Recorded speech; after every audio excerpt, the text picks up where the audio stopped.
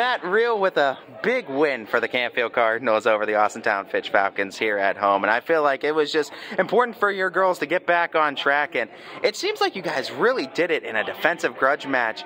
Talk about what was working and what was working early on for your girls, too, and how you guys were able to get it done in that fourth quarter. I thought we anticipated a lot better in the fourth quarter defensively, and that led to some easy baskets, and we converted them, which is a big deal. I thought we got a better job of anticipating where things were going, and I thought we had some girls that were pretty tired out there, and they kind of dug deep to make a few stops at a few plays. So.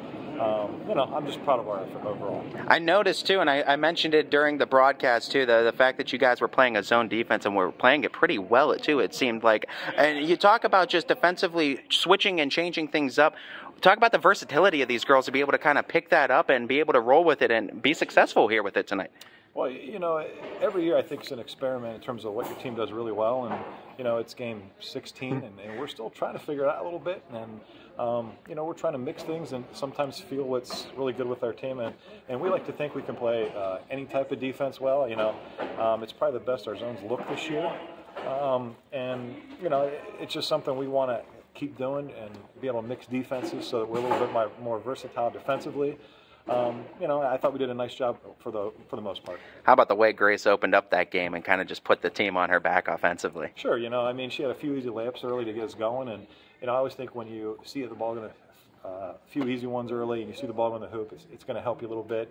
And she's a confident shooter, but I think that really helped her. And for her to have a game like that and just kind of step forward, and I'm just so proud of her and happy for her because she's a hard worker, she's a gym rat, and she's somebody we think can really keep getting better as the year goes on. Another player I want to mention, too, when we talked with Cameron Hritz, too, I feel like she was a huge effort in that second half, especially on the boards. And she mentioned, too, the rebounding battles don't always go your way in games this season, too. But she really put her head down and did a great job in that second half. Talk about her effort in that second half and how it was able to kind of turn the tides in your favor. Yeah, she responds to challenges, and through her career, she's gotten a lot better at that. And, having gone to see the game at Warren, I know Dan wanted his team to be more physical. Us giving up 8 rebounds against Boardman, we wanted to be more physical, and we challenged that, and we challenged especially her because she has a capability of doing that.